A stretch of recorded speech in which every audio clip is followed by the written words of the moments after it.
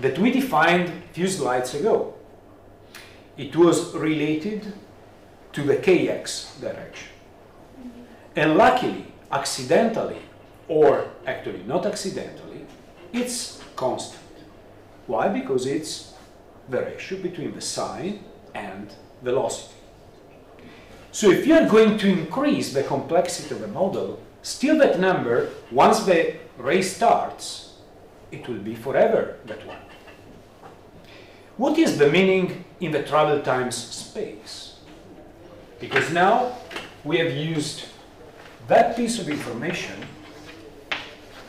to build curves here. Simple ones. Or they can be much more complicated. There is one thing that will be always true. And it is very simple, I hope, to be seen. Now let's imagine that we have two rays, like in this case here, that have been leaving the source, and now we are arriving at two receivers, like in this way. So you can imagine the wavefront as you have seen before, okay? It's arriving here, and it's going to the top. If they were starting from different positions, they will appear here and here, okay?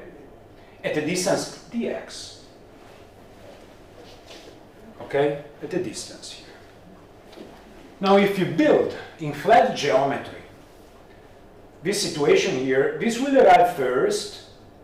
This will arrive a little bit later because it has to run this part here to take care about this dx. Now, if you make this computation here, you will see that the sine of I over v, that is the ray parameter, is dt over dx. What is dt over dx? It's the derivative of a travel time curve. Let's check. Let's take the direct arrival.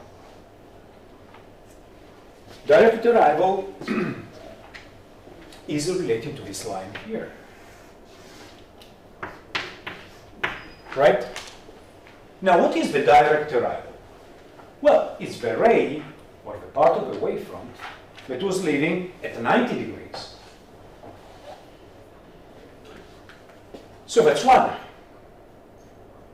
So the ray parameter of a direct arrival is 1 over alpha 1. Yes, it's right.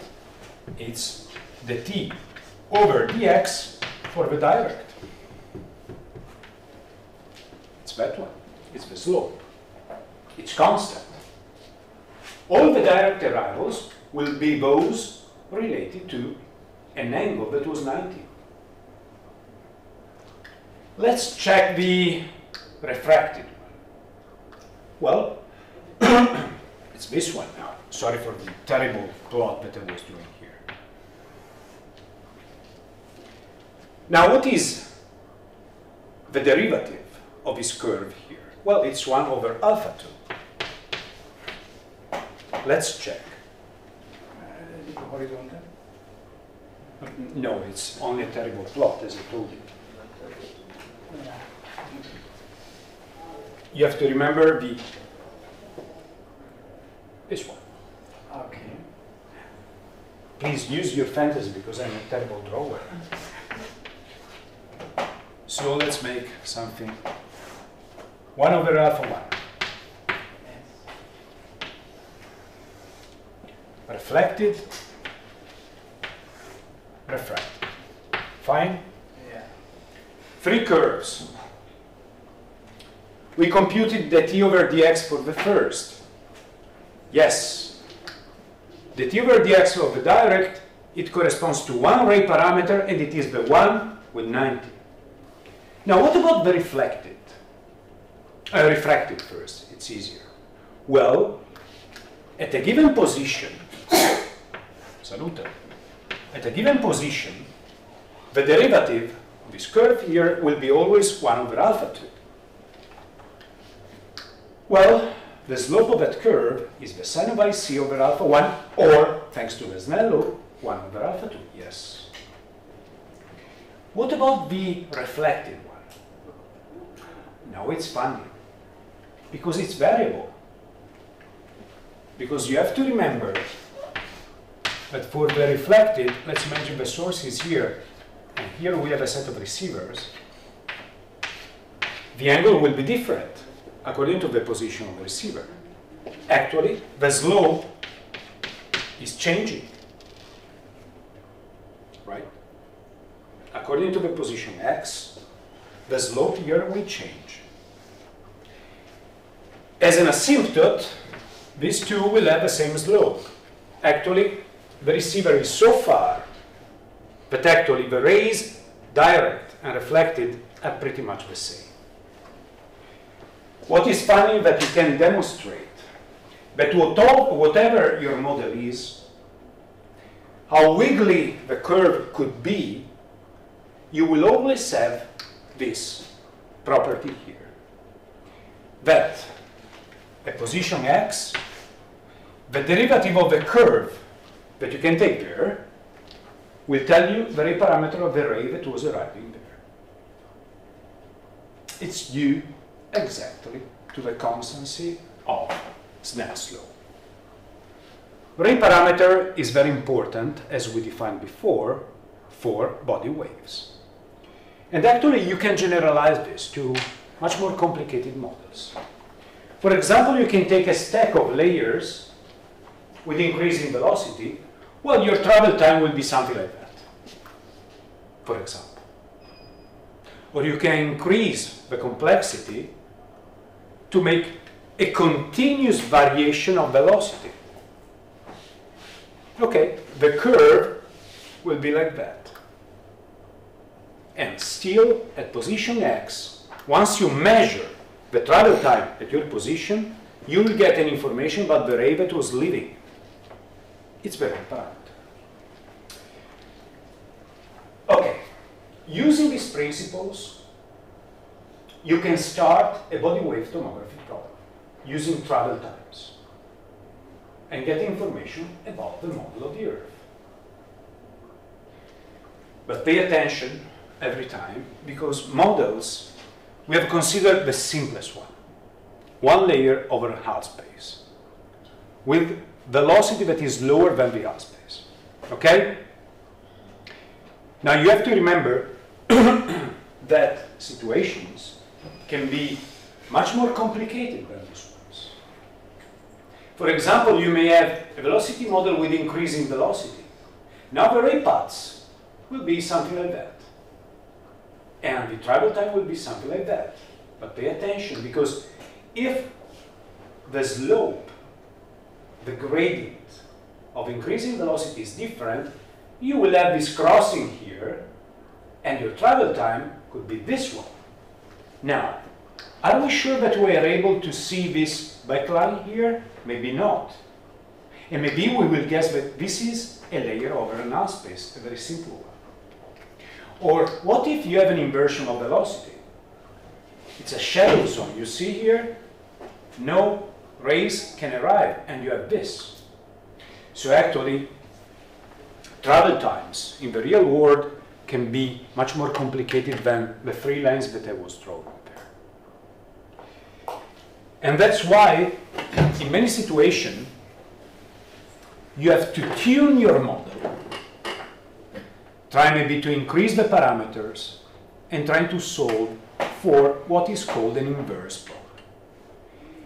And an inverse problem in seismology, but in all geophysics, is a really tough topic, because you can always find a solution, maybe adding parameters, but you're not sure that it is the right one, because you can interpret this one in many ways, as you can imagine. So please remember that what we have just seen is just a very simple flavor about an inversion process. For example, what you can do is to take the travel times in the real Earth, you will see at the end of the slides, create a model to tune, to match them. How to match? Well, for example, what you can do is to take the differences and minimize them. Maybe with least squares, or maybe with much more sophisticated methods. All of this minimization procedures represent an attempt to solve an inverse problem. For body wave tomography, most of it is based on times, arrival times. Remember that your prediction about the data, for example time, is a function of the parameters of your model. For what we have studied, we have used three: alpha 1, alpha 2, H, or beta 1, beta 2, H, just three. You can imagine, and I have a huge set of hidden slides here, there are some examples on your textbook, that you can do, look, but they are not officially inside. There should be one with, what is it? Okay. That's an example of a flavor of a multiple layers problem. It's a matter of bookkeeping. You have to make an iteration about what we did. So no new physics there. Let's say that the computational effort is larger, but the principle is still the same. Use a travel time and compute slopes to get the ray parameter and to fit it according to a model of the Earth. Now, is it a good procedure? Yes. I'm going to show you the first example. That's Andrija Morovicic, and in Zagreb, well, let's say. How we could make our model for the first time? How can we predict the arrival time? It depends on your data. You said it's the prediction of we did the arrival time? No, wait. We did it here. That's a prediction. But we I'm don't lost. know the velocity in the air. Pardon? We don't know the velocity. You have to change them.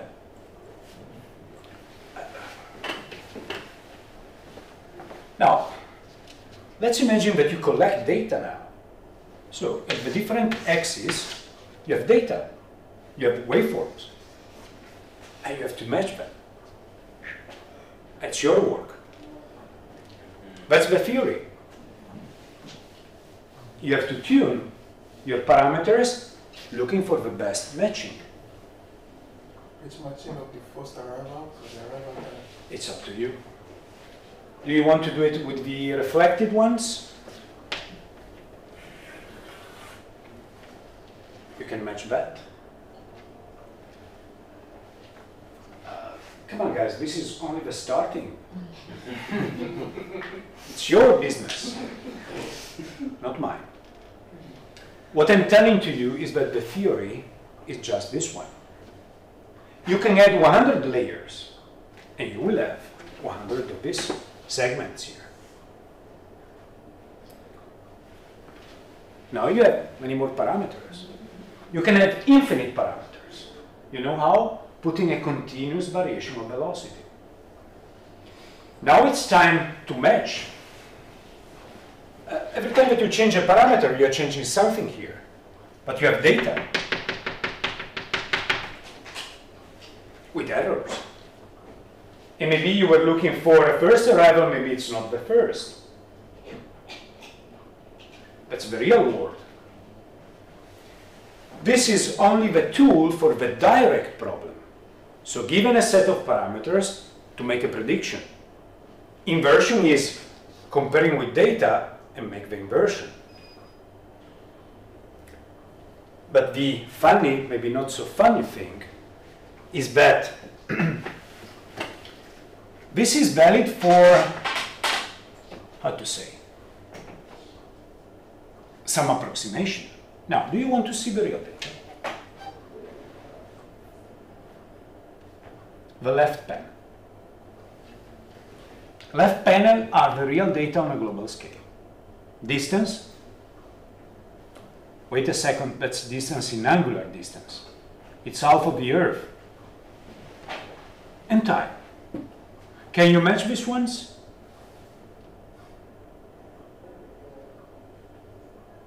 No. First, they are curves, not straight lines. Oh, Come on, it's a continuous variation. You see the reflection? Now you can match them. You have the formulas. That's your work, not mine, because I'm doing something else. No, I'm joking, but what I want to say is, okay, now it's time to create a model that is satisfying these arrivals. This is what we're going to discuss, but the tools to start the inversion are those simple formulas, except one. And this is what we have to do now. Because now, Morovicic, well, this is what Morovicic did, sorry. The answer is here. These are data. 1909, Moho.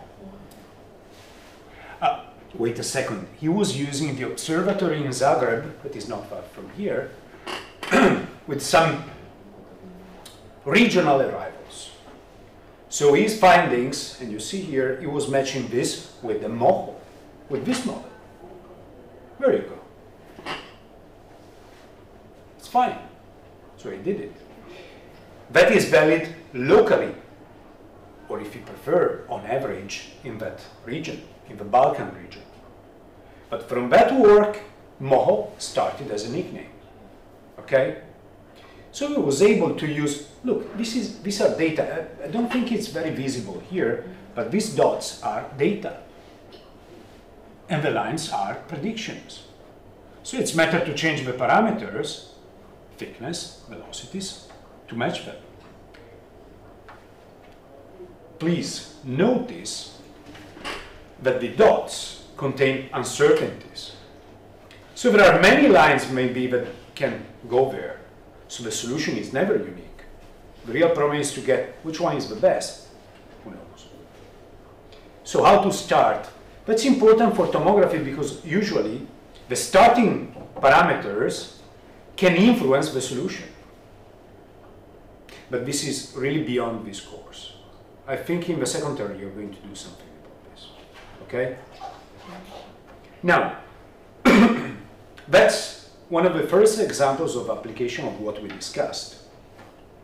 But to go beyond this and to look for the most important findings in body wave tomography at the beginning of the last century, now we have to take care about more realistic waveforms, like this one. Oh God, how many of them? This means that there are much more interfaces than one.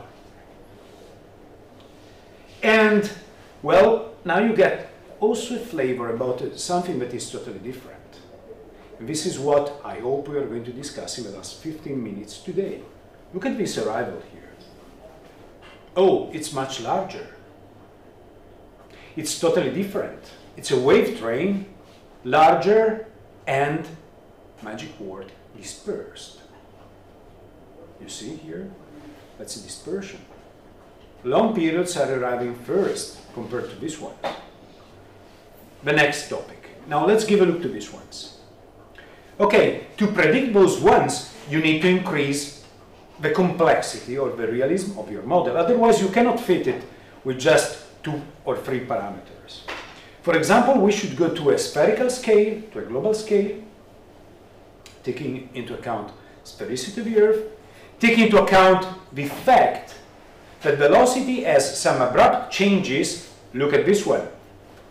Mantle in the core, CMB, core mantle boundary, was discovered looking at the disappearance of S waves. So it was an inversion. And you have to give now names to the different possible phases. And there are many. Because please remember the conversions. P can become an S can become a P. You have a huge number of possible arrivals now. It's a matter to create a vocabulary. Okay, what to do? As usual, we cannot do all the work here, but just to follow the logical steps. The first and most important one. Let's imagine that our Earth on a global scale is like that, homogeneous. Very nice. The rays, wavefronts, will propagate as straight lines. Okay, it's not working. With this model, we cannot predict the real arrivals. So let's put there. Maybe we can use a model with a continuously increasing velocity. What's going to happen there? Well, Snell's law. The ray will turn towards the surface and then it will bounce and go back. It's valid on, let's say, local regional scale, but not global scale, because the match of arrivals is not following this model. Can we do something better? Yes, but first we have to solve one problem. If we look at the travel times at a global spherical scale, we cannot use the same definition of the ray parameter. Let's understand why. Snell's law is still valid. Snell's law does not care about, we have a normal, reflection, refraction, right? And if we have much more layers, what we have to do is to follow it exactly. Maybe now it's going like that, and so on, and so on, and so on. Bookkeeping. But if we are in a spherical geometry with different layers, now we have a problem. The normal here is not the normal here. So on each interface, Snell is working, but the normals are not the same. Oh gosh. What about this? It was so elegant in flat geometry that P was constant.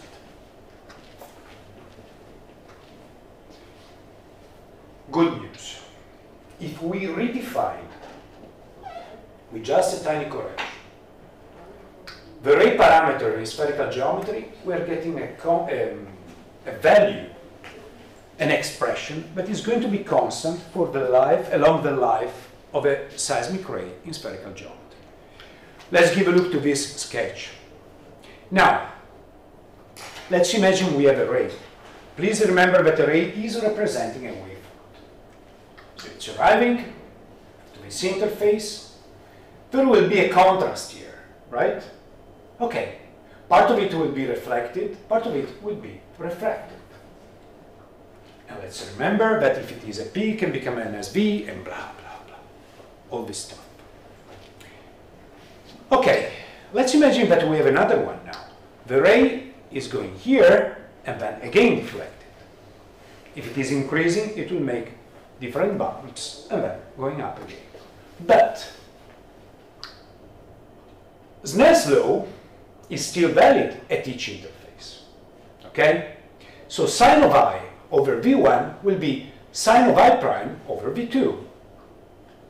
Good. You could say, but also here, yes, but this line is not this line. They're not parallel anymore. But what we can do is to use this triangle here that is built considering the center of the Earth.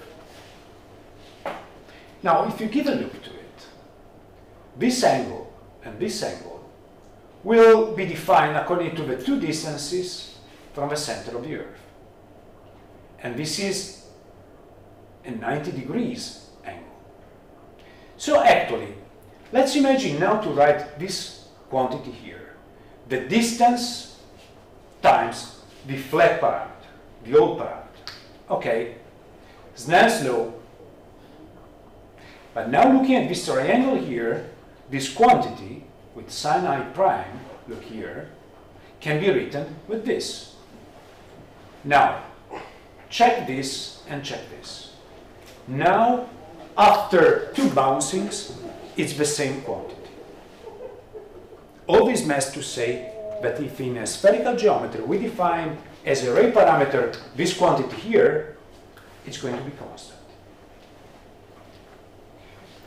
So, the message to take home is that when you move from flat, local, to spherical, global, vision of the Earth from a seismological point of view, you can still do travel time plotting and tomography, but instead of using this as a definition of the rate parameter, you have to take care that was sine of I over V, and here, if you get the information about P, you get an information about this. That's the trick. Now what you have to do is to change this with angular distance and put here the distance from the center of the Earth. And that quantity will still be constant.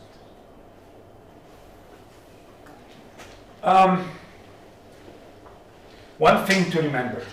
Let's give a look to the units. In flat geometry, it was dt over dx. It's a sort of a slowness, okay? Time and space. In spherical geometry, this is an angle. That's why to put things back, you have to remember that the rate parameter is not 1 over velocity, but it is r over velocity. So please remember this. But the meaning will be exactly the same. How it's working in spherical geometry? Well,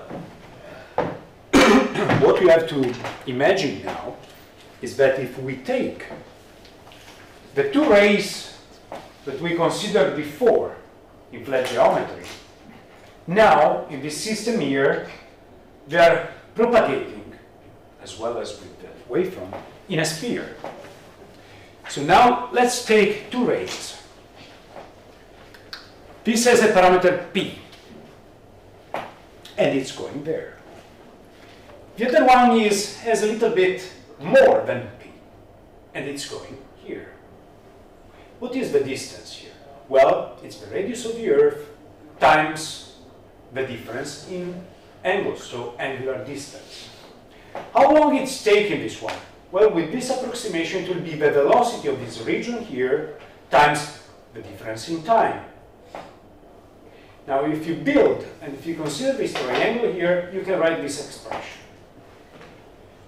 And actually, if you want to compute dt over d delta, you will get the spherical rate parameter. So still the same meaning. So moving from flat to sphere, if we add an r, we get the same information. And what is important is that we know the velocity that was traveled by the ray. That's still the idea. What to do next? Well, now we can take our spherical model.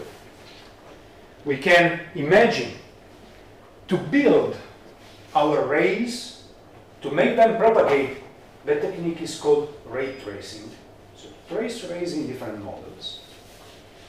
Remembering the definition of the ray parameter in a spherical Earth, and now we can imagine that we have a source. Now, at global, we need energy. A hammer is not enough to feel the vibration in, I don't know where, but in Australia. Our hammer is not enough. We need something that has energy. So an earthquake. Let's imagine that we know where the earthquake is. It's still another inverse problem. But let's imagine that we know, okay, what the rays, the wavefronts are doing, they are propagating in a model where maybe velocity is increasing. Okay. They will turn, they will appear somewhere at the station. Their appearance will be decided by the velocity structure of the Earth. And time and place, t and x, is decided by the velocity. So you see, when they start, they will feel the velocity at the source region. Then they are going to propagate maybe at depths where velocity is larger. So they're going to be turned, snap. And then they will appear somewhere where, well, here they will feel the velocity of the station. But along all this trajectory, this quantity is still the same. So actually you can imagine that sooner or later, at a given depth, the angle here will be 90, and so they will feel exactly this velocity, and then they will appear. So what you have to do now is to wait for earthquakes and collect data and plot them. Yes? Okay. From this diagram, there are stations here, seismic stations, and the earthquake is here. So if we are going to give a warning that earthquake will happen, what are we going to analyze? A warning of what? A warning of earthquake will happen. Can you imagine what is the amplitude of the waves at these distances? It's nothing. Okay. Tsunami is different because it has actually no energy loss except spreading. But for seismic waves, once you travel at more than 3,000 kilometers, your waves can be felt just by a seismometer. You're not going to shake. So it's not important to give a warning at 3,000 kilometers. It's important to give a warning at maybe 100 kilometers. Or, except in few but important cases like in Mexico City, where the distance is not that important, warning is important near the source, not far from the source.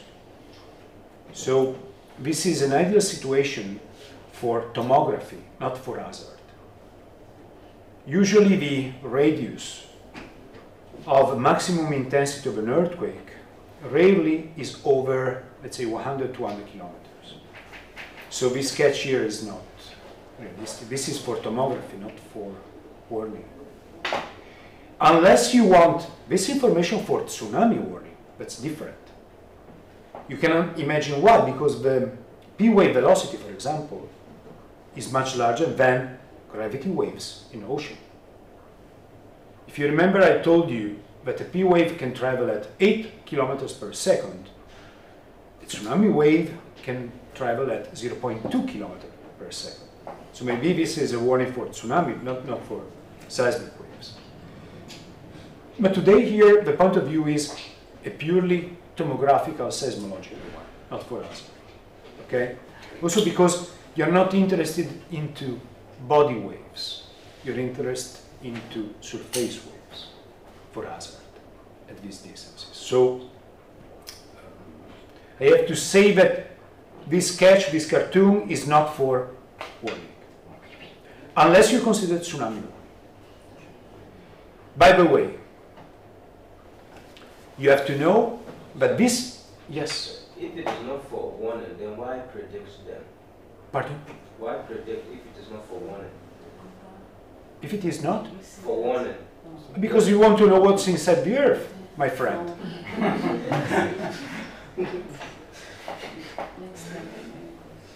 Otherwise, you don't know that there is a core mental boundary. Since I'm working in hazard, I like your question, but please, half of the efforts, maybe more than half of the efforts of seismology is trying to understand what's... Still, we cannot see many parts of the earth. So, today is not for hazard, it's for tomography. But it's important. Believe me. Also because the interior of the earth, maybe on a more local scale, is important for hazard. Structural models are really important for hazard. So, before you have seen a flat configuration, good for hazard. Now I'm trying to give to you a global vision because we would like to know what do we have there. And we don't. Still we don't. Okay? So, what I'm showing to you now are the first attempts to collect data. You have to know that the first seismic signal officially has been recorded in 1897 in Germany, or better, 1906 in Japan.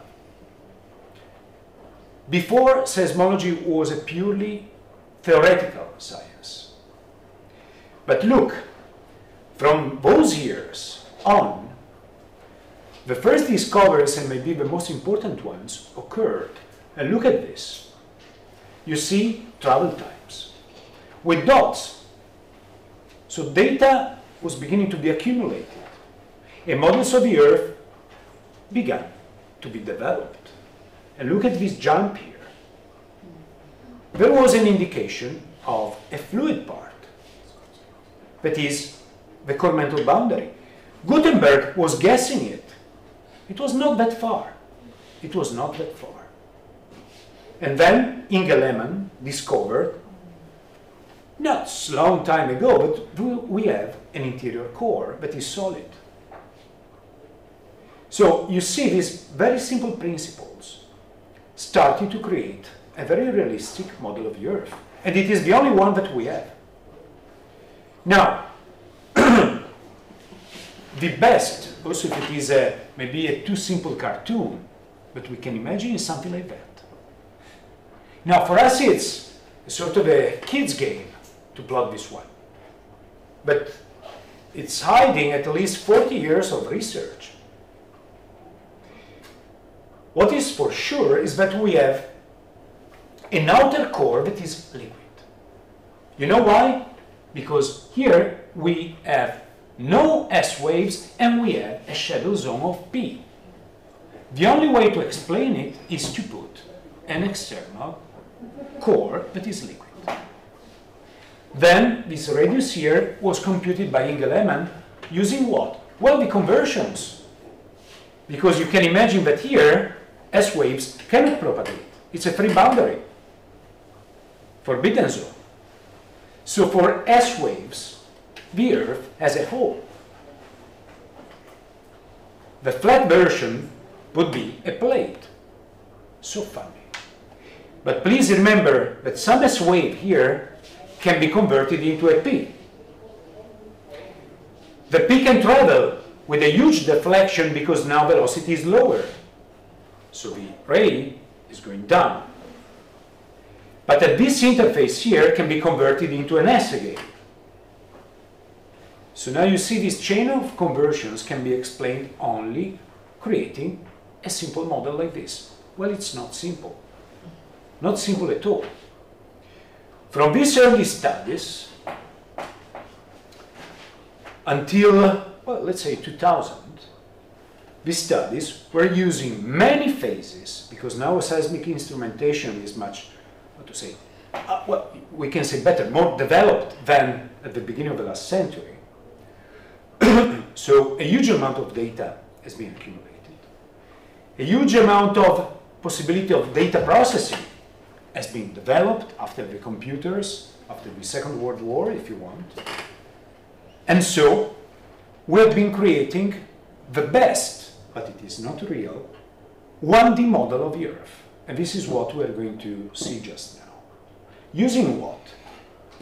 Waves. Well, that's another cartoon about shadow zones for P and forbidden zones for S. Very simple. What we have to do is now to create a vocabulary. Because we have many possible arrivals. Direct, once reflected, triple reflected, and so on. You may have conversions, a P to S, and many others. So remember, now we can create pretty much an infinite set of names with many letters that are associated to possible reflections. Then you can add other things, because P can enter into the outer core, inner core, and getting out. So capital K and capital I means inside the outer core, inside the inner core. A P can enter just here, just K, you see here. Or maybe it can be reflected by the inner core, small I. Or maybe the S can be diffracted by the outer core. You have many. A huge set of possible seismic body wave arrivals. With their arrival times, if you know the source and you have a set of receivers on the Earth, and now we have a huge number, we can create some models using a huge vocabulary. And the result is, well, that's a possible sketch, you see here. And you can create a set of travel times. Now, on the left, it's the real data accumulated until 1991. That is a sort of a milestone, because in those years and a few years later, it was published what we called PREM, P-R-E-M, Preliminary Reference Earth Model. How it is done? Well, you have to take data, left. You see how many dots? You have to put the names, direct, reflected, as converted to P on the core, you have many. And tune your parameters trying to best fit these curves. And this is an example of a computation. What is the result? The result is, well, there are more than one. Depends on the data that you're using. But for example, maybe this is the most famous one. Preliminary Reference Earth Model. Can this be categorized as a statistical model? Since we are fitting. Well, if you say statistical, I would say no, because there is no distribution here. It's not a statistical. There is an uncertainty. Let me tell you, that, well, it's the result of an inversion process that is in, how to say, using statistics, but here, actually, you could use statistics if you have error bars. So if you are going to measure a neutrino, I don't know, you have error bars. Here we don't. But that's worst. You know why we don't? Well, let's imagine to take a seismogram recorded here in Trieste for an earthquake in Japan. With digital signals, you can easily see arrivals and take a very good time. But you have noise. Maybe what you label as a first arrival is not. And more importantly, maybe you don't know the exact position of the source. So maybe you're making some errors that are not easily to be quantified there. Let's say that it is a powder, but there's not a really statistical way to be processed. So in a sense, yes, it is statistical because it is an inversion. But in another way, I would say no, because we don't have a control over the statistics.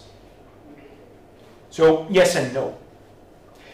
And what is more important is that the result of the studies, actually, these two models, this is PREM, this is IASP-91, it's coming from IASP, that is the International Agency of Seismology, and I don't remember. I should be part of it, but I don't remember the name. It's 91, so it was published in 91. These models have been, how to say, a little bit changed with new data in these years, but are not very different. These are, let's say, stable. And what you see here is the distribution of P velocity, S velocity, versus depth. Wait a second.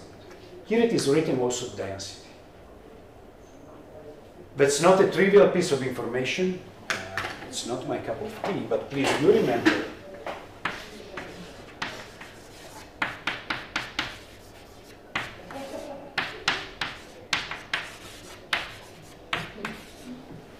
what we know from seismology are VP and VS.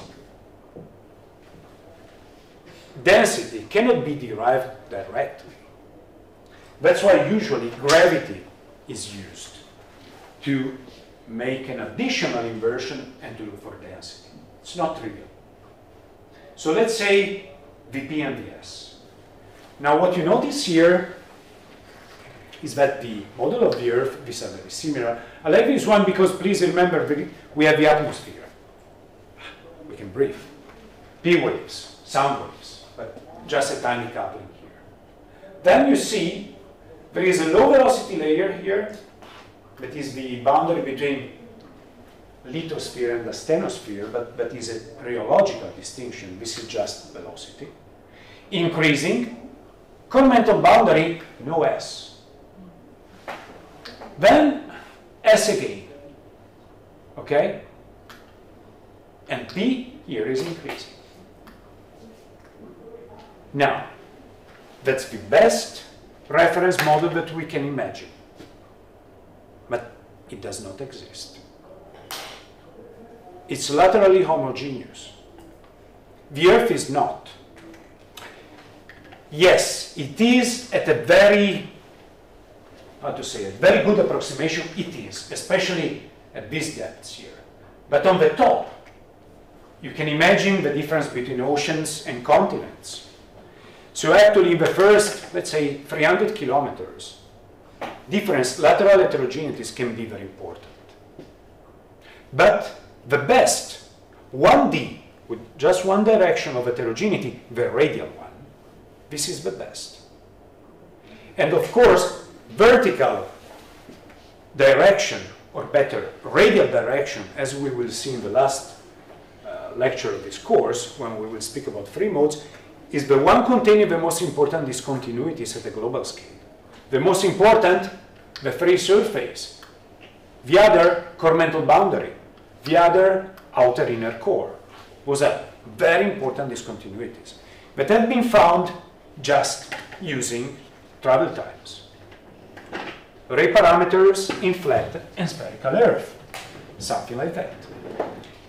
Now, we have not entered at all into these details, but the tools that you can use to perform local, regional, global tomography are just these ones. Of course, with better maybe techniques for inversion. Here I put a link, let's see if it is working, to a page that is containing what we call reference models. Let's see if it is working. It's not. Yes. Here you have many. And I think that each of them, here for example it's IASP, you should have, okay, you have it. Why they are different? Because they can use additional data. For example, someone is using surface wave tomography. You should ask, what is that? Next topic. Free modes, next +1 topic, and final one. So according to the data that you're processing, you may have some differences about this. Some are more valid at a global scale, some are more valid maybe as an approximation at a local scale. But you have a set of them. What to do now? Well, please do remember, as a final version, that we have this distinction here by layers essentially discovered by seismological parameters, the PVS. Please do remember that on long time scales, you may have also other distinctions, like lithosphere and asthenosphere. Those are rheological differences. Litho, coming from Greece, means region. Asthenosphere is still a solid, because BS is not zero, you have seen. But on long time scales, it's behaving like a fluid. But BS here, it's not zero. Come on. It's not a fluid. On short time scales, when a wave is passing. But on long ones, asthenosphere can behave like a fluid with very large viscosity. But it's not. This is a fluid. Outer core is a beautiful fluid. Magnetic. So, before moving to the last topic for today, and it's enough, let's amuse ourselves with some animations. First,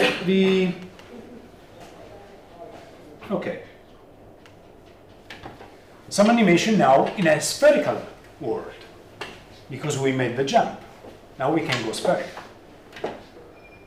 These are the animations in terms of wavefronts of S, so S waves. You see they are increasing the angle because velocity on average is increasing with depth.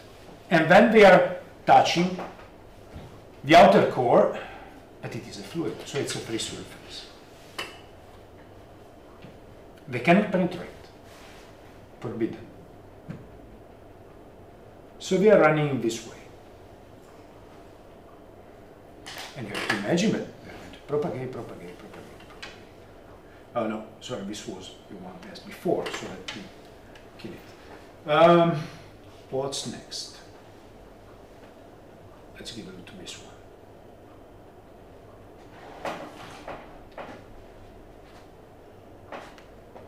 SS, reflected, reflected. Rays are easy to be traced. Wavefront contain the physics. So look, direct. Any interface is causing reflections. Look, let me try to stop it. Look here. Tiny amplitudes, but still there is one, due to the first discontinuity. Then you will see also this one. Look at this one. Bouncing from the core mental boundary. You have many others here. So I have a question there. The depth, which was around 500 kilometers. We are going to discuss about that just now.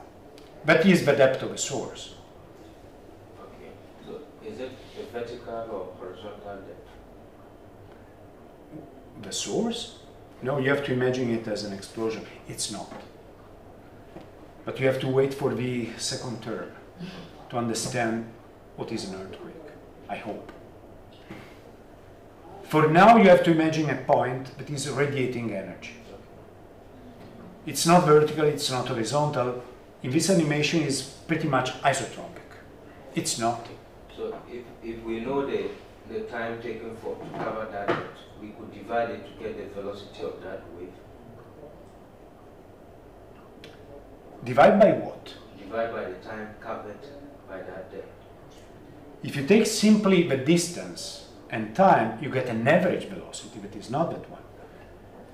All the lecture that we discussed today is that you have to do something better. You have to take a travel time and take the derivative, and you will get the rate parameter, not the velocity. Velocity is going to change along the trajectory. You will have an integral vision of that. So you have to use that one in conjunction with other information, like this one. You have to use all the possible phases. So if you have a distance, this is an angular distance, please remember. And if you take the time, you will get the rate parameter of that phase, not immediately velocity. You have a velocity over the sine of an angle. It depends. The direct, yes. If you know that the wave that is arriving to you is direct, you can take the distance and divide it by time. Okay, you will get direct velocity. But for reflections and the other no, what you get is the rate parameter. So the principle is that one, but please remember that it is P, not V. Okay? Now, on this web page, you have many other examples. So you are very welcome to visit them. If you want to, let's see if I have other preloaded here. Okay. You can plot many of them.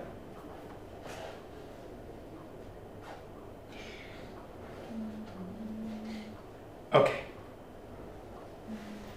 What I'm going to show to you now is a similar animation, but it is done in a totally different way. So, if you want to visit that web page, is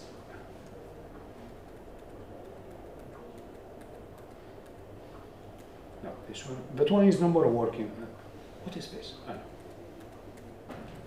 Hidden slides, don't worry. This one. Okay? I was updating the set of slides because I changed something, as I told you, but I cannot. So if you want to remember it, it's here.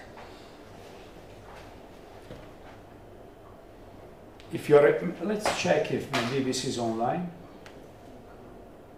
No.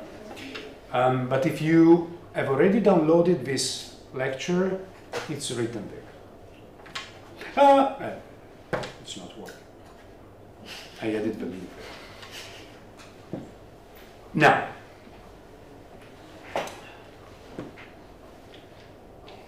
we still have 20 minutes. For at least 3 minutes now we are going to see some animations.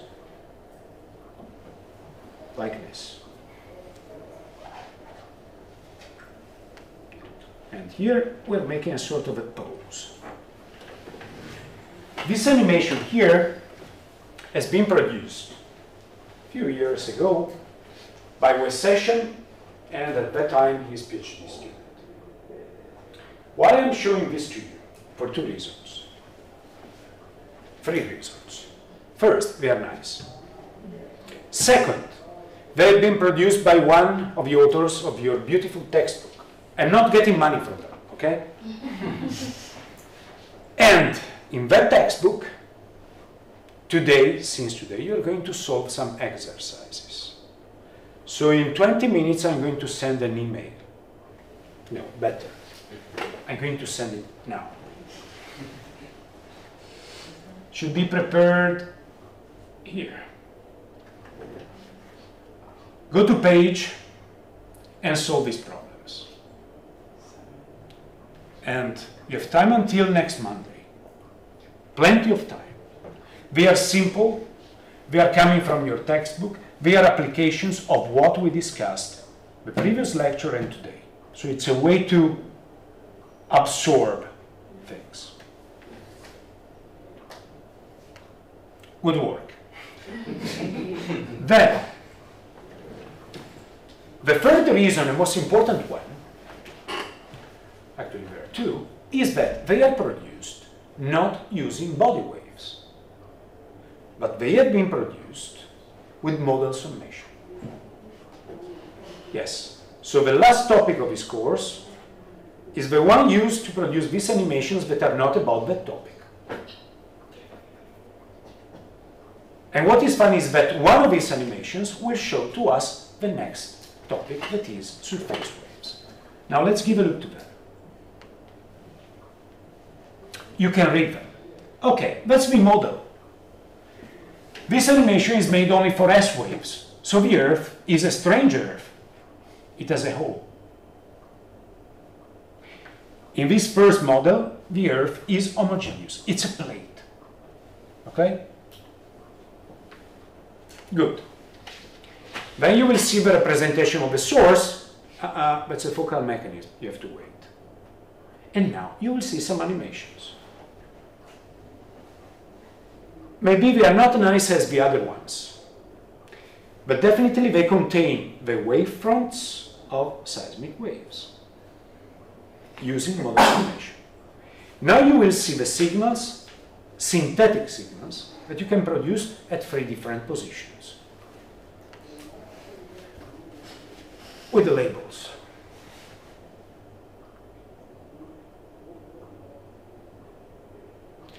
These are simple waveforms.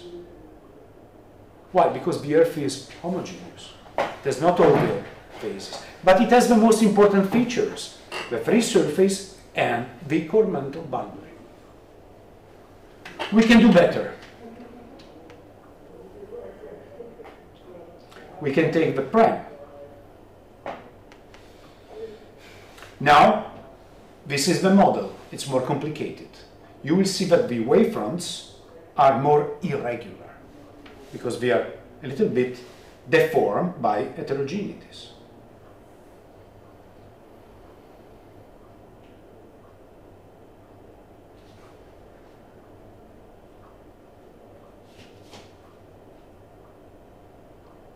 What is the cause of the dispersion there on the signal? There is no dispersion here.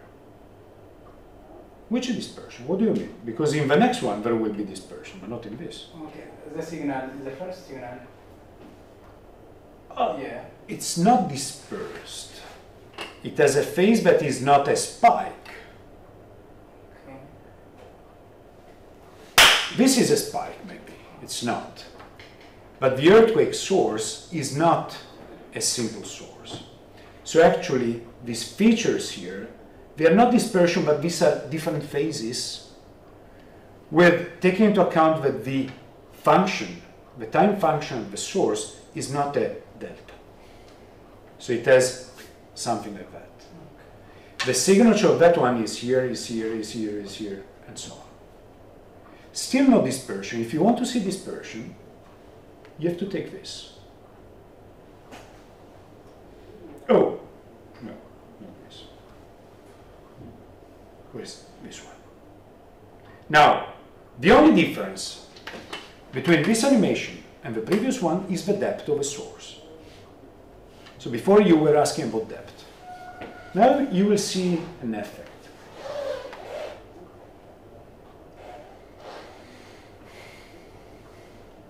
Look at this.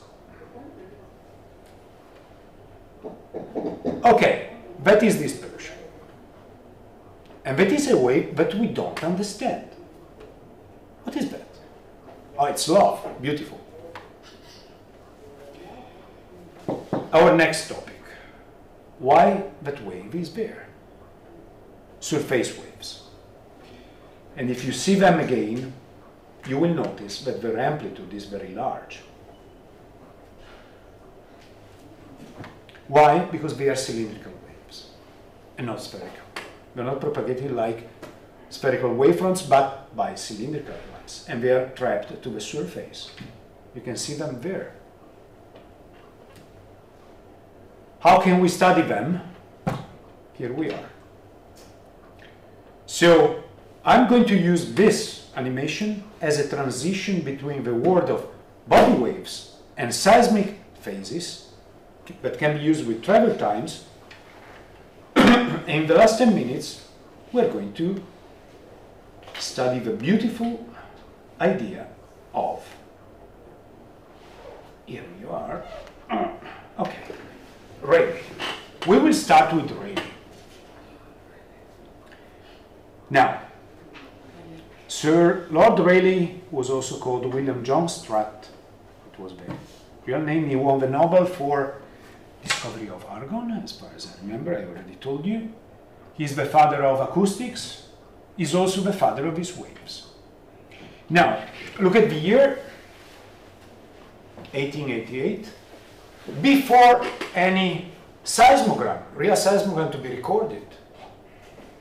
And he was calling this fundamental contribution, waves propagated on the plane surface of an elastic solid. We did it. Today, this morning. Surface, waves, we did it. We solved it. What have we been missing? Look at the ingredients that he has been using. Oh, the usual ones. Displacement as the gradient of a scalar potential. Good old friend. The curl of the vector one. Good old friend.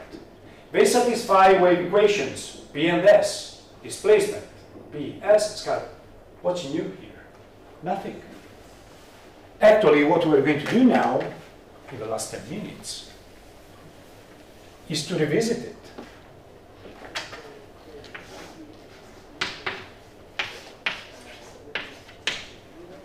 P and SB. You remember how we started this morning?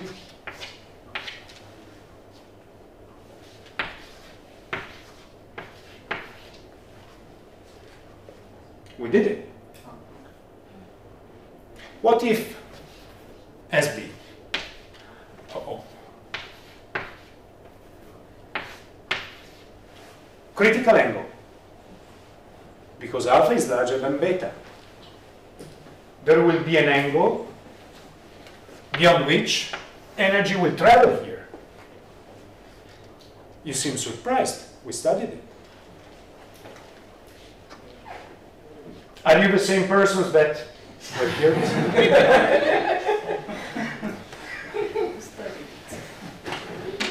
Come on. Maybe I'm wrong.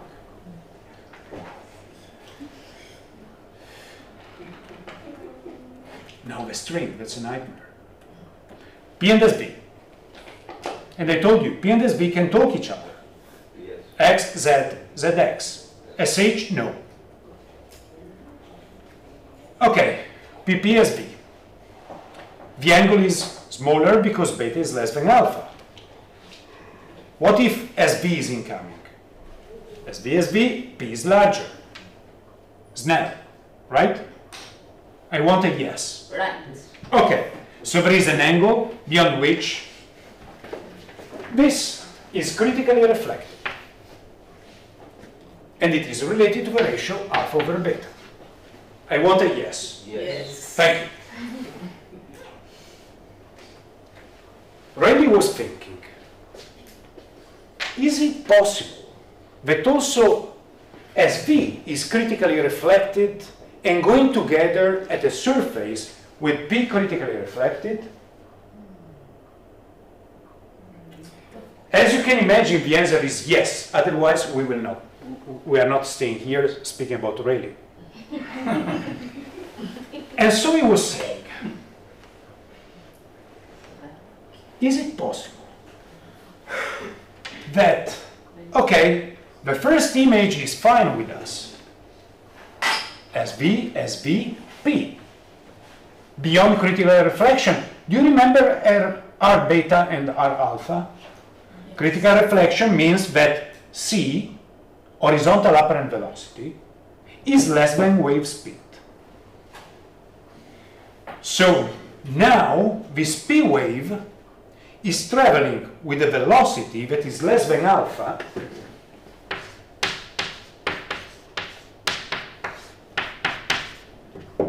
and that is imaginary in Z.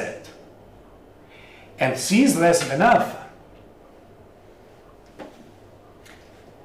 Now, Rayleigh's idea. Is it possible that also an SV is critically reflected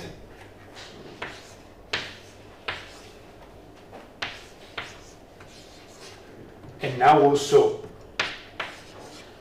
beta is critical, and they go together with the same velocity there? You should see. Yes. Is he crazy? He was not. And the idea here is simply that if this situation is possible, who is making this situation possible? The boundary conditions. They are ruling everything there. If it is possible, there is a common velocity, less than alpha and less than beta, with which P and SV can interfere constructively at an interface.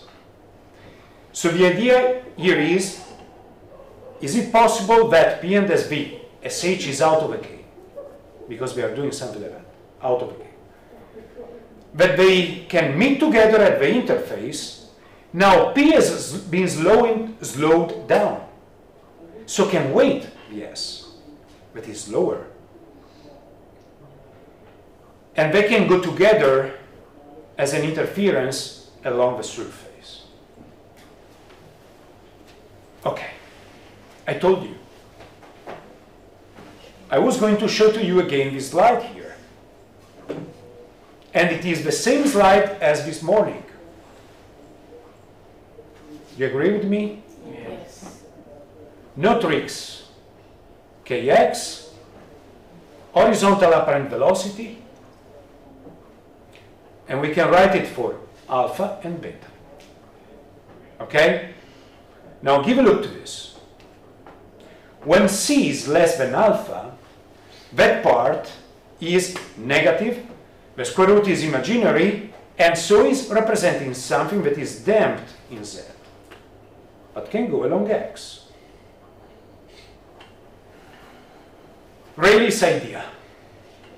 Let's take again what we have been using this morning exactly the same. Ux, Uz, the P part, the SV part. Now, and that's the condition, he had been writing, well, at that time he had been writing the two potentials that were speaking each other with what? With a common horizontal apparent velocity. It's interference there. K, omega over C.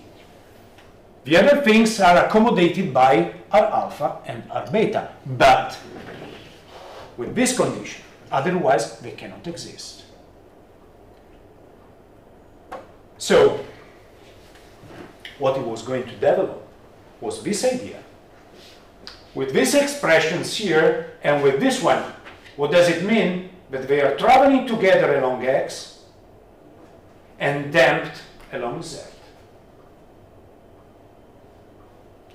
Or, in different words, you can rewrite it like that. What is the coupling? The common K.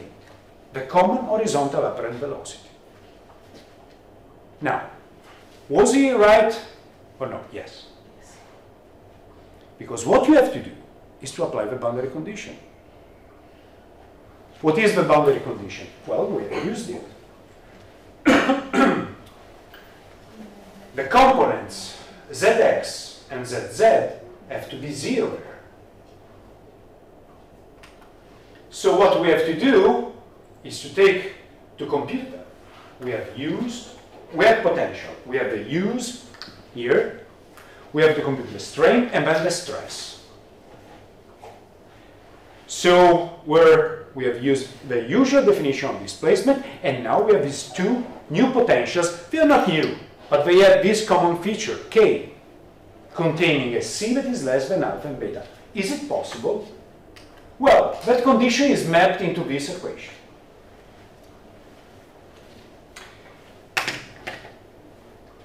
It's time for lazy people. It's really late today, and we spend so long time here. Let's take, to simplify the algebra, an approximation. Let's consider a Poisson solid. If we consider a Poisson solid, lambda is equal to mu, and Vp, or alpha, is the square root of 3 of beta. As you know. Okay. That equation becomes this. And that's, my friends, a cubic. Yes, it is a cubic. 6, 4, 2. A cubic algebraic equation has always 3 solutions.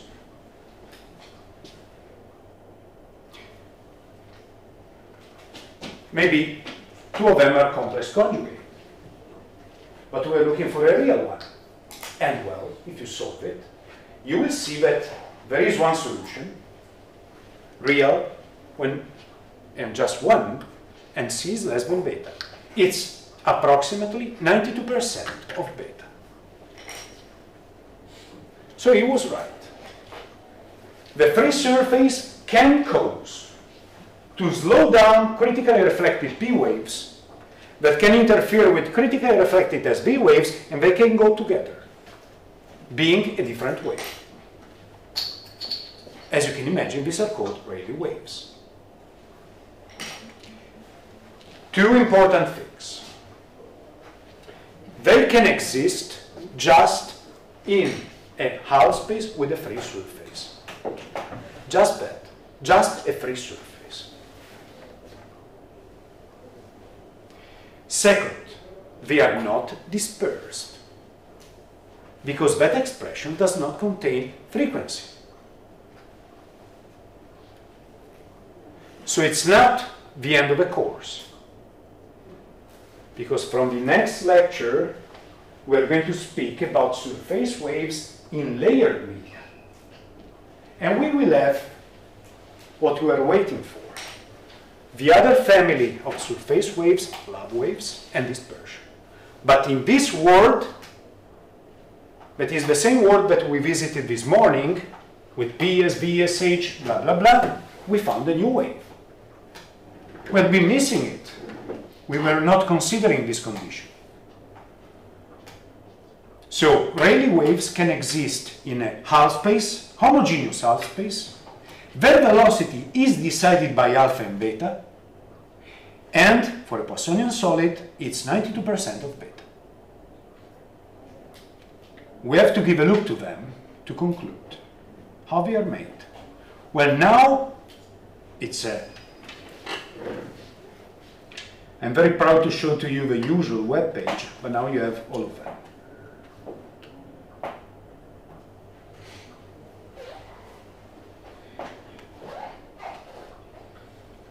Sound, if you remember. String, or P waves, S waves. Not these ones. Okay, radio waves. This is the animation that you can produce with Mathematica, with very simple equations, that are the ones that we have just seen. We have to add two things. This number here was called horizontal apparent velocity since this morning. From the next lecture on, it will be called, for surface waves, phase velocity. You should say, why phase? Well, because it's not the group velocity. And you should say, come on, there is no dispersion. They are the same. Right. For Rayleigh waves, there is no way to make a distinction between phase and group because they're not dispersed, in this case here. But from the next lecture, we're going to find dispersion, and C will be phase velocity. We have just one. It's that number. In a more sophisticated problem, from the next lecture, it will become one of the eigenvalues. But once you find it, now you can go back and to write the equations of the displacement related to this. And if you do that, there you go. Now you have C. The boundary condition was given to you C. Now you take that value and you go back and you write Ux and Uz. And there you go. How they are made? We have two components of motion, Ux and Uz, of course. P and SB, together, Ux and Uz. They are traveling together with a horizontal apparent velocity that is C less than S. They are out of phase, the two components, and they are damped into the Hall space. And if you want a picture, a static picture, there you go. This is one of the final pictures for today. Two components of motion, one horizontal, the other vertical. Together they create a trajectory that is an ellipse. Retrograde on the top, just here you see that's U, just vertical at a given distance, at a given depth, and then prograde. They're not that easy. These are the measurements made by experiments. Experiments? Which ones? In which kind of experiment can we imagine to study this kind of waves? In the Earth, no, we don't have a Hall space. We have layers. But actually, if you go in a lab and you take something like that, maybe 5 centimeters, you take a material, and you go to very high frequency. The, penetration depth of a Rayleigh wave is so thin that actually we see this table as an abyss. And this is a measurement that you can do with a sensor and with a vertical force, very near distance, at very high frequency. And what you get is this signal here. Look, it's coming later than the P, later than the S, that is this tiny here, and it's the joining of them, and look at the huge amount of amplitude. Why? Because P waves, as we have seen during all of the day, they propagate as spheres. So on one section of a wavefront, just a tiny amount of energy is left. These are created at the interface and they are moving like cylindrical waves. So they decay as 1 over the square root of r, not as 1 over r. That's why their amplitude is much larger.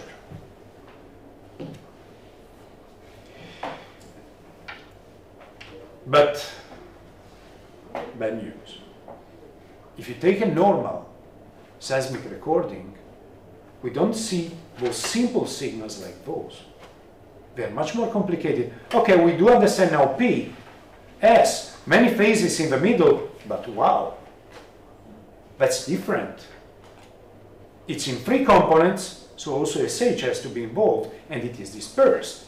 Yes, this is dispersed. We have to move. But we have been starting what we will call surface waves, with Rayleigh waves in a Hall space, the simplest case.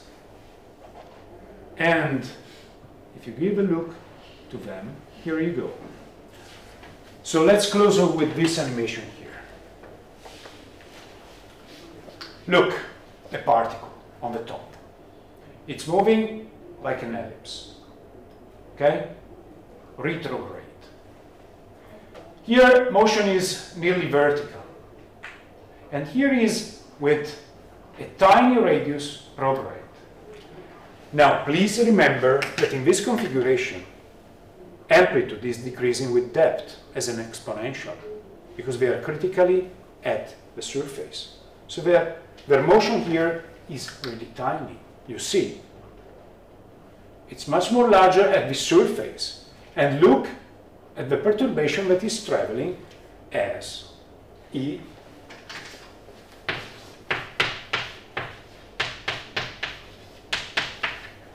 Actually, what we have done today is to play with K. Vector K, Kx, Kz.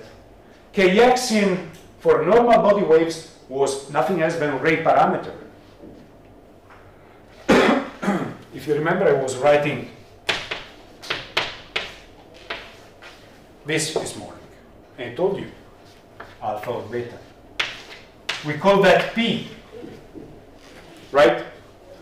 But I also told you this can be called 1 over C, and this was horizontal apparent velocity.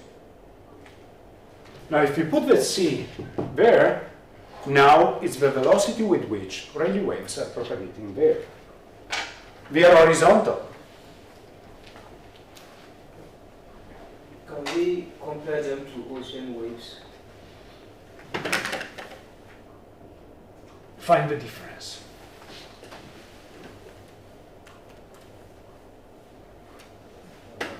You can compare them. Yes and no. The motion in gravity waves, that is on the top, is still an ellipse. But according to the approximation that you are dealing with, shallow water, deep water, the ellipse can be a circle whose radius is getting smaller and smaller. And those are called deep water waves. But please do remember one thing. Deep water waves are caused by gravity. These are due to elastic forces. They are much slower. You cannot find surface waves in water. You know why? Because we have only P. We don't have S in water.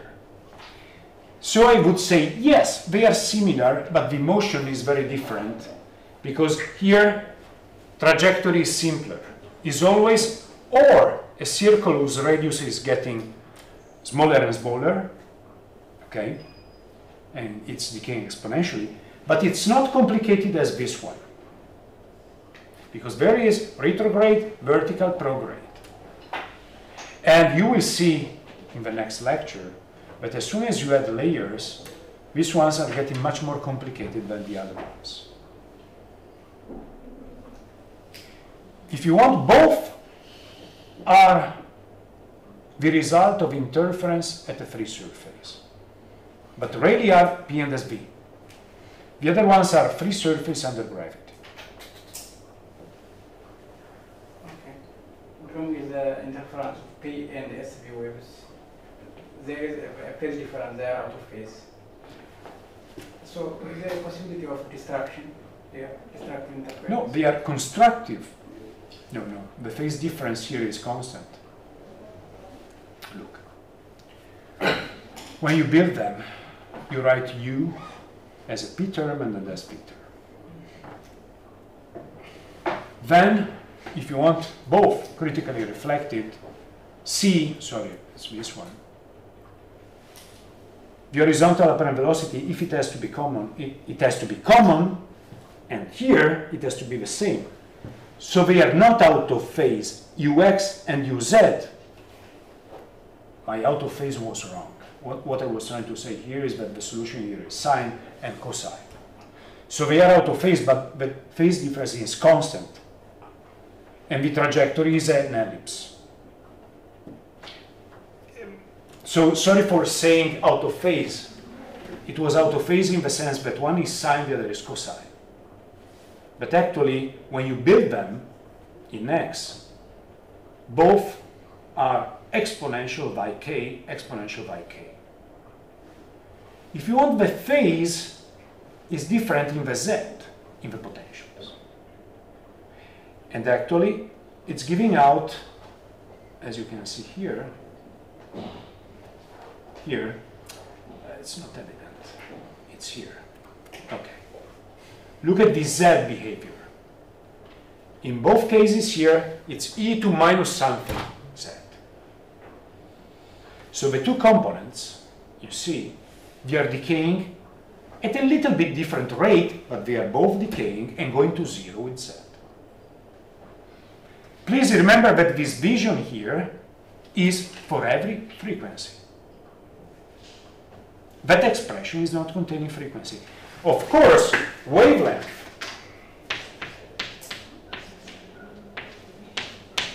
will be different if you consider different frequencies. If you take 100 Hertz, 2000 Hertz, and 1 Hertz, velocity will be the same because it will be 92% of Vs. But wavelength will be totally different. At 100 Hertz, it could be 1 millimeter. At 1 Hertz, well, it depends on the material. Okay? So in this implementation here, when you speak about Rayleigh waves over half space with no dispersion, actually they are used in the last 10-20 years as waves in labs. And they are called SAW, so surface acoustic waves. Just the same, but at very high frequencies. We are used to see there are fractures in materials, for example. But at those frequencies, they are not of interest for the Earth. So we are going to a broader scale during the next lecture. Okay? You received the homework for the next Monday. Now you're able to give a look also to this animation here. I hope that the website is going up, because you have some links there that you can follow to look at the animations. Okay? Sir, I want to make a claim. Can we have a response to our previous homeworks to know the No. right now? No, in the sense that usually I correct them, I give them a very quick look, I correct them before the written exam to give to you. I told you, they will be a tiny part of the final evaluation. Let's say 30% of the final evaluation. And usually I give a response at the end. Also because the first homework was a little bit, I hope you knew in some way the answers. The last two homeworks are just set of these exercises. And they're very easy. So, how to say? The role of official homework is just to leave to you some confidence space to get practice and to have some helper for the final evaluation. There is nothing secret there. Okay, see you on Friday. As you have noticed, the calendar for the next week is very chaotic because I have many meetings at the university. That's why today we have been doing 2 lectures, and because your week was free, and relatively, so, okay, that's why.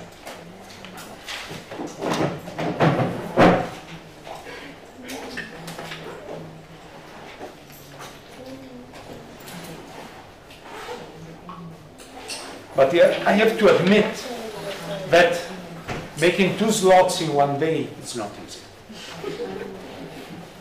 For me, and I'm sure also for you, but I hope that you are really satisfied by the beautiful animations and by the beautiful algebra that we discussed. Yes. Okay. Let's hope. When you're going to start the other courses? Next week. Okay. Okay. Because 1 year ago, actually, you had already, I mean, you should have at least 2 courses running in this period. Up to now, just 1. I think I said that out loud.